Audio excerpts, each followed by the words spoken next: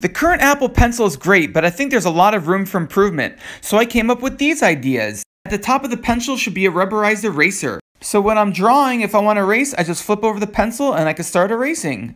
Also, the pencil should have a built-in speaker.